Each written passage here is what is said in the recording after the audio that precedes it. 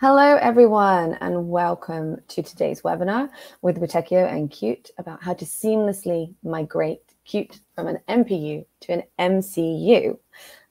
Thank you so much for joining us. Thank you, everyone who's registered. If you're watching this on demand, which I know a few of you will be, if at the end, anyone who's in the live right now will be able to ask questions to our experts. And if you're watching this on demand, then you can always email us or put in the chat. Hi, Marcel in Munich. You can always email us or send us your questions, and the experts can answer it later. So I am Georgie Ryan Casling. I am the head of marketing and head of partnerships for Witekio. I am here purely as your host and as someone who will ask the experts your questions at the end. So feel free to chat in the box, and I will reply so that our speakers can do what they do best, which is to talk, obviously. Just a quick reminder that we're very close to the Qt World Summit, which is in Berlin on November 28th and 29th. Witekio will be at that summit, so you can actually meet Remy there if you're going, and he'll have a demo of what Witekio has done on the Qt framework before. And I'm sure obviously Johan and the Qt team will be doing talks and lots of different subjects like the one today. So for sure, if you're already in Berlin or if you're attending to go, let us know so that we can come and say hi. So today, the agenda obviously is roughly what we're going to cover. It's talking about UI apps, application tools for widely varying hardware platforms from Qt, MPU to MCU with Qt success stories, how to leverage Qt for both MPU and MCU environments, expectations and challenges when transitioning, a live demonstration of QML application porting through Remy, and then our expert tips and tricks for successful migration. So that's exactly what we're going to be covering, and probably a few more little spicy bits as well. I'm going to hand over to Remy to introduce himself, and then he'll hand over to you. Thank you very much. So I'm Remy Roux. I'm the application team lead in Witekio. And I'm here today because my team and I are software specialists, and we are creating a high-end application and UI for our partners. And we are used to work with the Qt framework. But we are mainly working with MPU right now, and we want to talk about how to switch to the MCU world. And to you, Johan. Thanks, Remy. Hello, everyone. So my name is Johan Lopez. I'm a senior product manager at the Qt Group. Responsible specifically for offering on microcontrollers.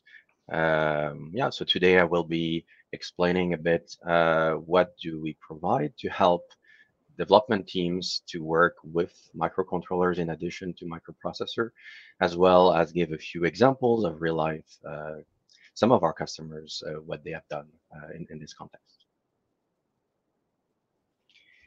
Right, so I'll start then with a very brief introduction about the Qt Group. Maybe not all of you know the company. So we've been around for quite some time already, more than 25 years, if I'm not mistaken.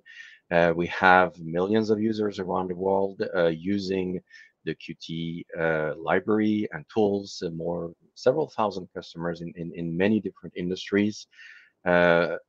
You might also know Qt as an open source, of course, project, but there is a company behind it as well. We're today more than 700 people working worldwide and growing very fast, as you can see here. Last year, I think 28%. So to continue making Qt an ever better product.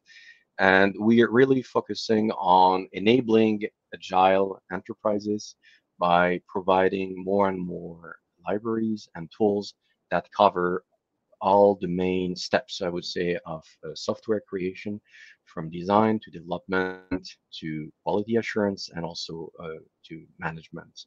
So with the core Qt libraries, of course, but also tools like Squish for testing, or new tools like Qt Insight, for example, to help track the usage of the device that you deploy on the field. So now let's dig into the subject of today. So microcontroller and microprocessors. I hope you're all somewhat familiar with what the difference is between MCUs and MPUs, so MCU microcontroller and MPU microprocessor. There are some really important differences, and I don't want to give or spend too much time on the differences, but let's say that historically and traditionally, they have been fairly separate, solving each fairly different problems, but not really much overlapping. But I think this is, at least recently, somewhat changing. And if we consider graphics application, that of course, Qt being mostly known as a graphics UI development framework, if we look at this specifically, we have today more and more new high performance microcontrollers that are actually very capable for graphics, and even in some cases better than some microprocessors. In parallel to that, we know that microcontrollers can be actually easier to use than a microprocessor due to their simplicity mostly, but also they have a set of unique advantages that I will detail a bit in the next slide. But overall, basically, it has become now a fact that for some types of applications and some types of devices, where previously and several years ago, MPUs would always have been used and always have been the choice. There are now cases where microcontrollers can be a better choice. So what are some of the advantages or unique advantages of a microcontroller over an MPU?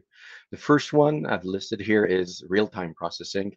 Again, due to the simplicity mainly of microcontrollers, it can be a better option than microprocessor. For example, simply because latency can be lower, for example. So it can be a better option to make sure that tasks done by the device are done, let's say, on time. The second one would be power consumption. Typically, a microcontroller um, uh, use less power than a microprocessor. So for devices, for example, powered by a battery, it can be a better choice. And related to that, now we have also thermal management. Due to the lower power consumption, typically an MCU will produce less heat, and therefore the overall design is simpler as there doesn't need to be complex thermal dissipation like methods. Then we have the boot time, especially when there's a human-machine interface on the device.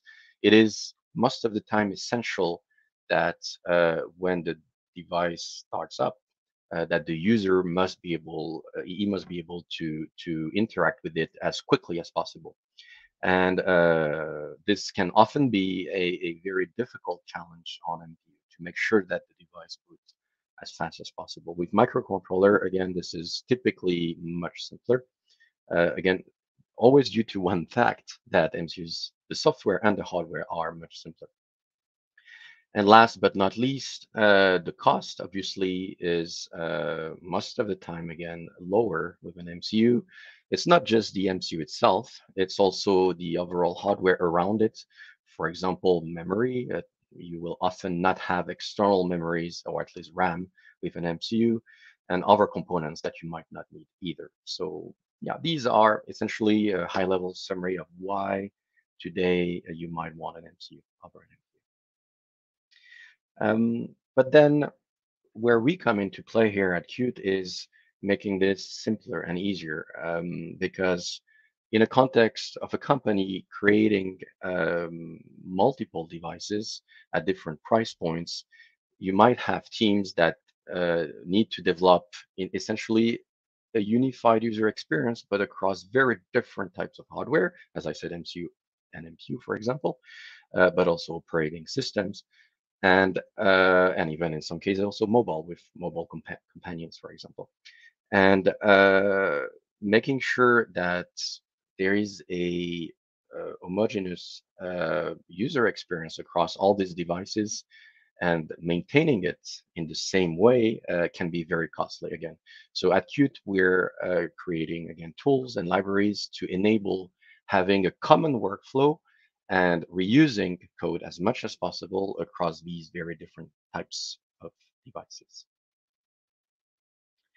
So let's have a look now at, well, some of the prerequisites when considering graphical user interfaces on MCUs. It's not just, even though I said they are getting closer and closer in terms of power and capabilities, or at least there's an overlap, uh, there are certain things to be aware of. You cannot just go from MPU to an MCU without considering these. So the first one would be the resolution, the display resolution. Um, Even with the increased power, they're still, let's say, typically not adequate for very high resolutions. So what we see today most of the time is that a display resolution would be between 320 by 240 up to 1280 by 720. But there are even today now starting to appear some very high performance MCUs that can even drive up to full HD display. But again, that remains an exception more than the rule. But again, if you really need high resolution, chances that there might not be an MCU that can solve this problem. Then 3D. Again, we see 3D more and more in all kinds of user interfaces on devices, and Qt in general, by the way, of course, can help with that. But on MCUs, this is typically not really doable, at least not real time. There's just no hardware acceleration available on MCUs to do real-time 3D. However, and I wanted to mention that it does not completely exclude some use cases.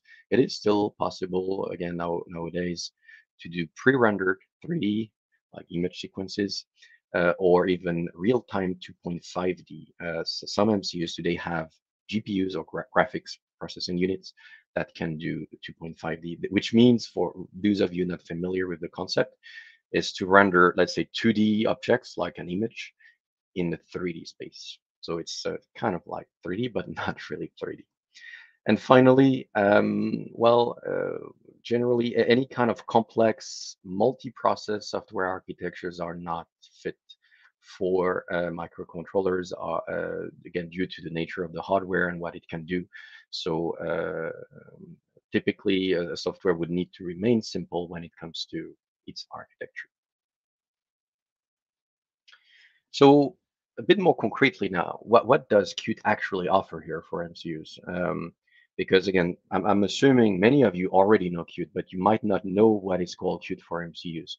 It's a new part of our, let's say, libraries that we released now already back in December 2019. So it's not entirely new. But essentially, it's about bringing some of the core technologies and tools from Qt also on MCUs. We have already been supporting desktop, mobile, web, MPUs for a long time, but we were still missing this last piece of the puzzle, which is MCU. So the key, really key technology of Qt at the core of pretty much everything is Qt Quick and the language that goes with it, the QML language. So we took these two core parts and adapted them also for MCUs or more generally resource constrained systems so that it's much smaller and more adapted to these systems. And at the same time, we kept the tools that are known by all Qt developers, Design Studio and Qt Creator, that offer again similar development environment for creating Qt applications. And here I've summarized some of the key features of the engine behind all of this, basically the engine for QML on microcontrollers. We call it Qt Quick Ultralight. This is I'm going to call it Big Qt. There is something called just Qt Quick in Qt for MCUs. There's Qt Quick Ultralight that basically indicates that it's a smaller version, but also a subset of the features we offer on other platforms. But here, it really just summarized some key aspects. So I would say the most important of all is the size. And you see here on the second item on the list, Qt Quick Ultralight or a Qt application on MCU would can require as little as 200 kilobytes of RAM. It can, of course, be larger depending on your requirements and your design, but it can be as low as that. If we compare this to a big Qt application, the minimum requirement would be typically closer to 10 megabytes. So it's really a significant difference. And so this Qt Ultralight runtime is much more adapted to a typical MCU environment. There are other things that basically covers all the important aspects of a graphics engine, from font rendering to 2D shape to animation system and so on. This is all documented on our website. So if you're more curious about it, of course you can find more info on our website. Um, I wanted also here to give you a brief overview of the architecture, because it's also, if you're not familiar with the differences, it can be quite different. On an MCU, it's on the left side, it's pretty simple. It's typically a monolithic architecture where you have everything built into a single binary, where it contains the application code itself, of course, and the GUI code. Optionally, a real-time operating system. It's not always the case, and then the drivers, and then just the MCU. So it stays really simple. And Qt, in this context, it's a very important aspect, can run straight on top of the drivers. Therefore, it can run bare metal. However, on an MPU, it looks a bit different. There's more layers, let's say, and a GUI application would typically run on top of other middleware. It will never run directly on top of the OS kernel or the drivers or anything like that. And therefore, the big Qt always have dependencies on specific operating systems, like Windows, like Linux, QNX, and others. So this is again a key difference. Qt Quick Ultralight does not have any OS dependency, while Big Qt for MPU has always an OS dependency. But how can you actually in the end reuse, especially code between these two architecture being so different? It all comes down to the QML. Again, it's this common language and approach to the GUI itself.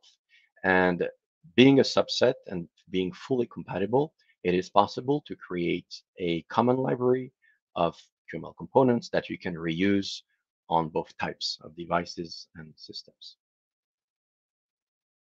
So now I will give you a couple of examples from our customers that we can share some information about. The first one is Yanfeng Vision, one of our customers in China, an automotive tier one supplier for different brands locally. What's interesting here is that, again, due to the rise of some more powerful MCUs, they decided for some of their products, which is like entry-level instrument clusters, as you see some examples on the right, they have been so far always created these entry-level instrument clusters based on MPUs, because that was all that could really solve all of the requirements.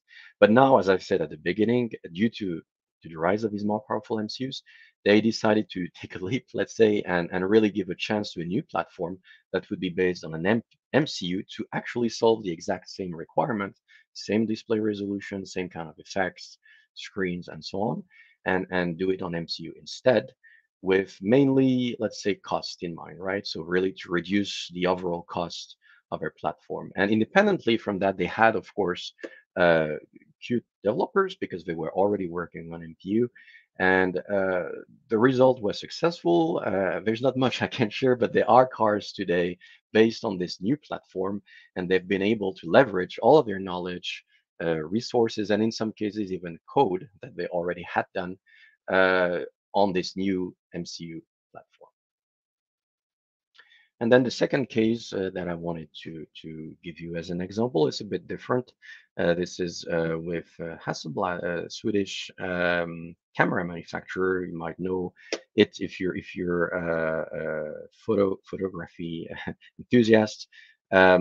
So they not too long ago released a new model that basically innovates in a way that the top level screen, you can see it on the right here of the picture. This is always on every camera, this kind of small display that shows all kinds of information. But what they did is they wanted to go a bit further, like in improving the experience, to having a color LCD with ability to display more information. But they basically have been using Qt already on the bigger display in the back, which is running on Linux and more complex system. But this was much simpler, and it is basically running on an MCU. And they did not want to, use a different toolkit, use a different approach to this. So in this case, they selected Qt for MCUs to also develop that part, and again, they were able to reuse their reuse the same workflow, reuse the same tools, reuse the same people to develop this as well. And they've done that successfully with the device today, available already for quite some time on the market. And that concludes my part. So thank you for listening. And I leave it to Remy, who will explain a bit more in details, concretely what it means here to do the switch.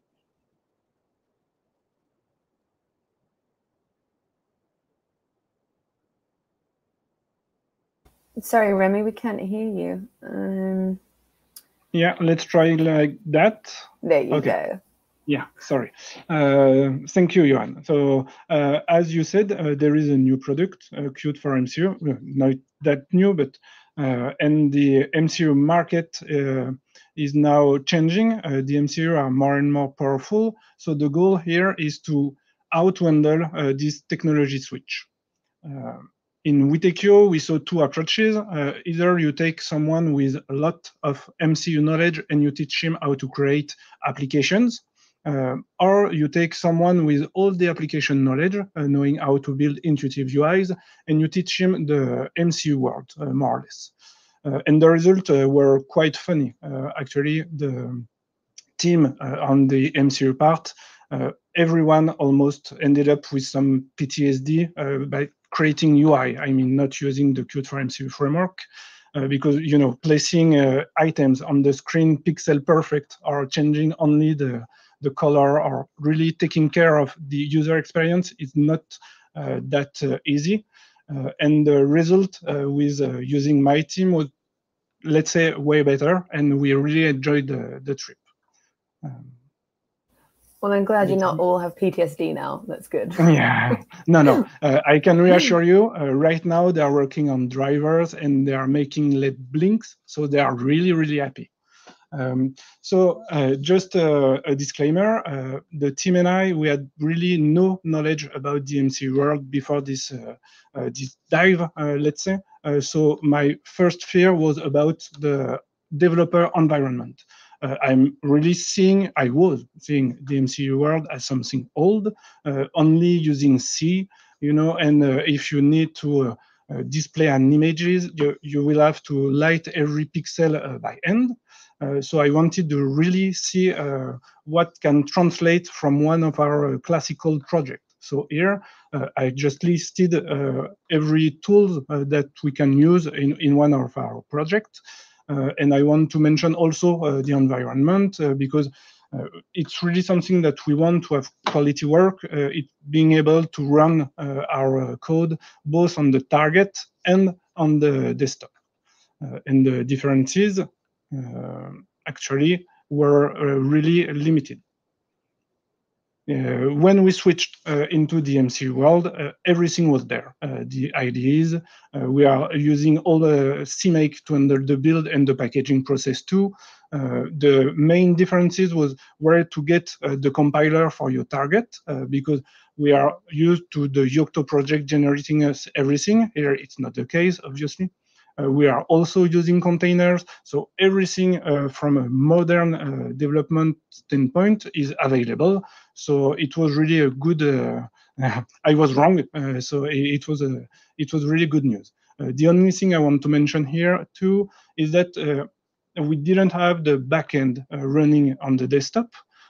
Not that it's not feasible, but it implies a lot more stubbing work, because the architecture between your desktop and the MCU is way different than when you are working with a Linux and some embedded Linux solution. So it's possible, but we didn't take the time to explore this option. So now, with everything set up, we could try our first code using the Qt for MCU framework. We reused some classical solution that you can find. It's actually some code that the Qt Group gives you. You can either follow the link here, or if you have Qt Creator installed on your desktop, you just go to the tab and you will be able to set up everything. The conversion was made using Qt 6.6, and we made it to the Qt for MCU 2.5. Why do we use this example? Is because it's a simple QML-based application. There is no backend, there is no C++, so we can see every feature on the QML side of the application. The conversion was really straightforward. It requires some work. We will see it just later, but everything was really simple. The main work was on the CMake part of the application, and when we sorted that out, the main strategy was just to run the code, see where we need to modify something, and run the code again until it's working. And it took us really no time at all to have this working. Right now, I can show you, I will share my screen, this example, it will be running on my desktop. Let's go. Okay. So here we are inside Qt Creator. Here I'm selecting the desktop solution. So without any of our work, I'm just launching it. Afterwards, I'm modifying. Here I'm just pointing to the other solution. We are using the Qt for MCU kit. Now I'm launching it too. And as you can see, it's really, okay, let's make this one. Let's make this one. It's about the same. If we are looking at it, what's different? The name of the windows. Yeah, okay. Let's say I'm selecting an espresso, and here I'm selecting an espresso too. Here we can see that the sugar is not rotated. It's something that it's missing at the moment. There is not no element to do some rotation on your element, but you can easily implement something on yourself, let's say. Afterwards, we can see there is a small differences too in how the solution handled the font, but once again, it's no big deal. Here we have some differences on the sliders, but it just need to have some customization and some new style sheet, but everything will be working as is.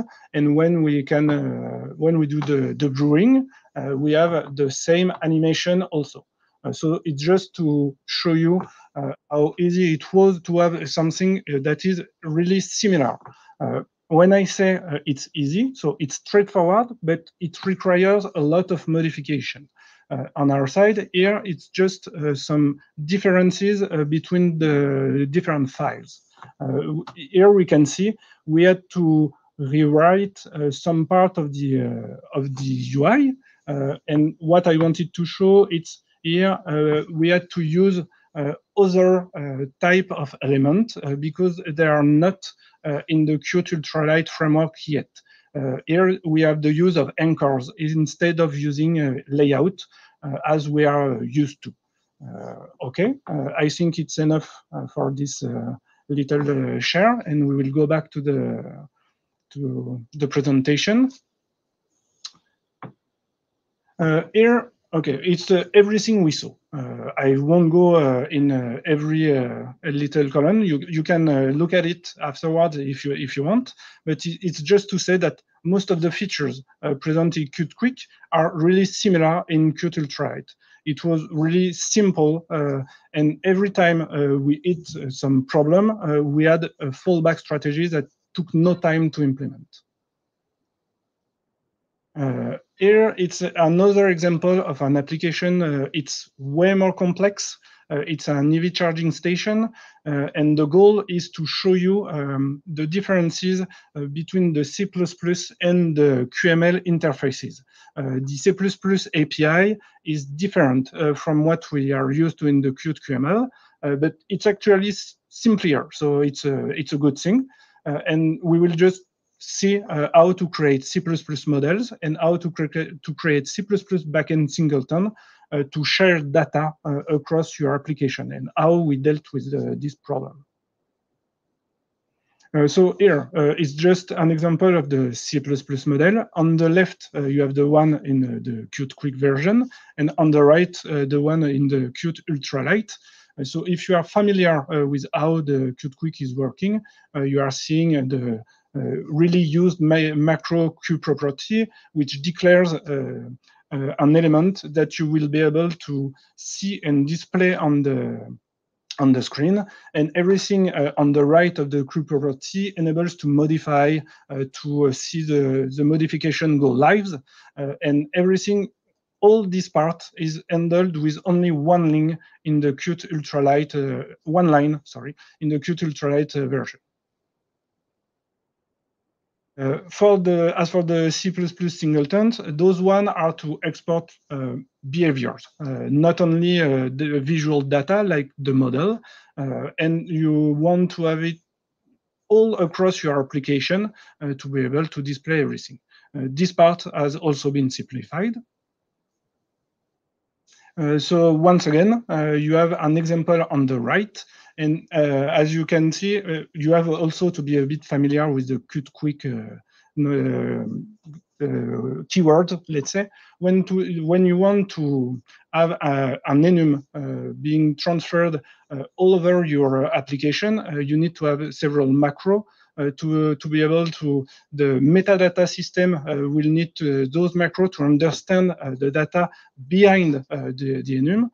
Here, just one keyword, enum, and everything is handled for you. So once again, for the developer side, it's really it's some time saved, let's say, and everything is possible because actually in the Qt Ultralight version, the code is converted in C++. So yeah, the interfacing is really easier that way. Some remarks that we got when we just looked at everything in the Qt Ultralight code. So it's a subset, as we said, of the Qt Quick environment, but we are really seeing it growing rapidly. So it's really great. We need to think a little bit differently as we have other solutions to implement. And we also need to sometimes implement custom solution, but yeah, it's also part of the fun. This one, it's almost as we just saw. It's an example of a control, specific ones. On the left, you have the version with Qt Quick. On the right, the version in Qt Ultralight, and it's just the same. The layout are not here, so we have to use the anchors. The text are not handled the same way, so we had to modify that. And we are not using bounding value for the margins to spare some resources. I just want to point out, sorry, Remy, because on your screens, the people who are watching, obviously it might look small, that everyone will get the slides afterwards. So you'll be able to zoom in and see the beautiful code yourself. So it's fine. Yeah. Okay. And one last example is a custom control that we created. We are used to do that also with the Qt Quick. Usually extending the Qt Quick item and using the SendGraph API, but this is not, it doesn't exist in the MCU world, but you have access directly to the frame buffer. So if you remember, I said I saw the MCU world where you light every pixel from a specific color by hand. Yeah, I was not that wrong because here it's what we did. We wanted to have a gradient for this charging bar. So we extended the painted item using the Qt Ultralight type to be able to really handle a gradient when the bar is growing. once again, yeah, you will have some time to look at that, but it's just the implementation that we did to be able to have, you don't have to trust just what I said. You can run it at home and you will see how it works. Okay, so now some thoughts, let's say. The first one is how to write Qt Ultralight application that are compatible with Qt Quick. The naive approach is to say, yeah, I can limit everything I'm doing on my Qt Quick application. And that way, everything, I develop it only once and it will be working. And you will have everything running on the MPU and the MCU. However, you will miss out on a lot of functionalities that are really great on the Qt Quick side. So it's not really the approach that we want to push.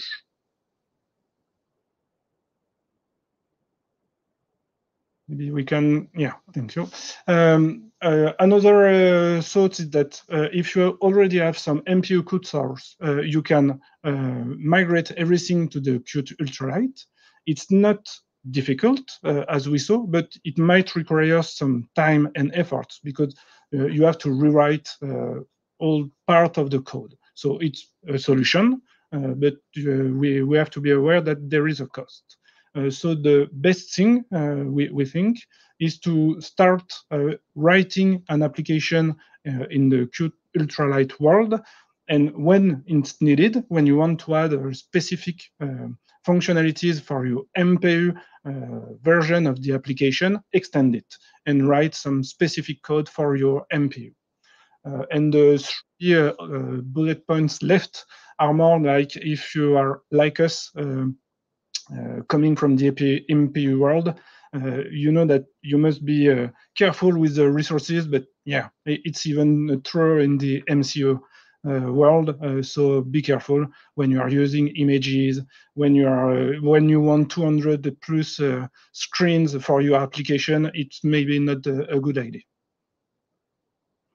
And so, yeah, the final word, it was really fun and great to work with this tool. It was really interesting to see that knowing the Qt Quick world, it was really easy to go into the Qt Ultralight. I think it's really the goal, and it works just. And the subset of control we used, everything was working wonders. The tool is production ready. We saw it.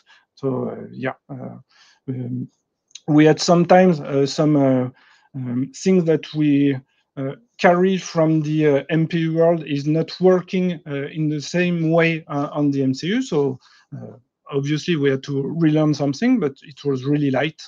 And yeah, one last thing, as usual, the documentation, the community, and everything you can find on the Qt resources, everything is of great quality. So it was really easy if we had questions. So my only hope is that we can find some partners to now do a real project with this kind of technology. Amazing. Thank you so much, Remy and Johan. Gleaming review from you at the end there, Remy. That must be nice to hear, Johan. Remy's like, it's brilliant. I love it as a software guy. That's perfect. You're happy to hear, for sure. Exactly. As I said, and I'll say it again, for anyone who is like, I want those slides, I need to look at them in more detail, they will be sent out after this. Does anyone have any questions? I can see a few now, so I will start asking them. I think this relates to more towards the beginning, Remy, when you were talking about the sugar cubes and how they didn't like rotate and how you had to do a few things. Our friend from Munich asks, those styling issues, does the tool chain for QUL generate any warnings, build/runtime ones? No, because it's not really a warning. If we are really talking about the cube, it depends. Okay, if there is the rotation item, it won't work because the compilation it will say that the element is not recognized. But if you modify your code afterwards, it's just not rotated because there is no rotation. So yeah. Johan, do you have anything to add to that on Qt side? Yeah, so when it comes to styling, maybe one element here to mention to understand a bit also why is it different is that Qt Quick Controls essentially comes with styles, right? If you use the Qt Quick Controls on Qt, you know you have a selection of styles like material, universal, basic, and some other ones. Basically, today in Qt Quick Ultralight, none of these styles exist. We have one unique built-in style, which does not look exactly the same. So that's why it looks different.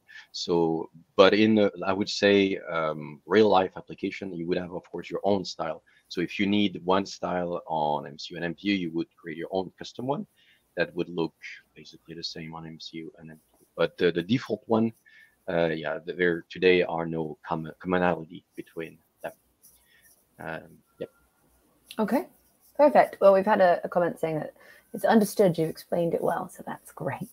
We've got another question. Thank you for the workshop. That's okay. Thank you for being here. What are the requirements to MCUs and the code, e.g. which real-time operating system drivers to access screen to use Qt Ultralight? I can put it on the screen if you'd like to see it so that you can, there you go. So you can read it yourself, because I know sometimes context is key. Can take this one maybe. The requirements are actually very simple for Qt for MCUs. It's much less than Qt. These are documented, by the way. Maybe I'm not sure if I can put a link somewhere here, but if I can, I will later on. Essentially, on the RTOS level, there's no requirements. You can run bare metal, so it's fully optional. There's zero dependency. As for the display, essentially, the only thing you would need as a prerequisite is a display driver. That is all. I mean, we do not provide a display driver. For all the platforms we support out of the box, we basically use the drivers that are provided by the vendors for a given MCU and development kit. If you adapt that to something else, the prerequisite would be that you have a functional display driver that you can integrate together with Qt for MCUs. But that's essentially it. I mean, basically just a few drivers depending on the features. For sure, a display one, you might need a touch driver if you need touch. I might be forgetting something, but I don't think so. That's essentially it. It's just a few drivers that you need to integrate. Okay, amazing. Johan, if you send me the link, when I send out the slides, I'll include that, as well as the coffee demo that Remy used, that you saw. So I'll send everything out as part of the package. Remy, is there anything you want to add to that, or can we move on to the next question? No, great. It's perfect. Amazing. Another question. Will it be possible in future to build an application, just one of them, for both MCU and MPU without the need of migrating or porting? I think that's a device maker's dream, right? Just to build one for all. Yeah, as you said, maybe it's a dream. At the moment, we can almost do that, but once again, the targets are really different, and even if the capability of the MCU are closer and closer, it's not in the same way. I mean, when we are working on NPUs, we are integrating web browser, we are using videos, we are using a lot of things that really needs powerful hardware, and I'm not sure that it's not soon that the MCU will be able to do this kind of features. If I can add something here, I would say that it depends really on the use case. For simpler use cases, it is possible today on the graphic side to create basically the same application that works on both. But there's one key difference that today makes it not possible to have the full application exactly the same between MCU and MPU is the backend side. As you have seen, I think, from Remy, the APIs today are different. And also we do not today offer what's known as Qt Core, for example, libraries. So for example, for containers, for strings and all these things. So they do not exist. There's no equivalent. So of course that means that you need to write this differently on MCU. So if you consider also the backend, then no, it is not exactly the same. However, again, this might change and evolve in the future.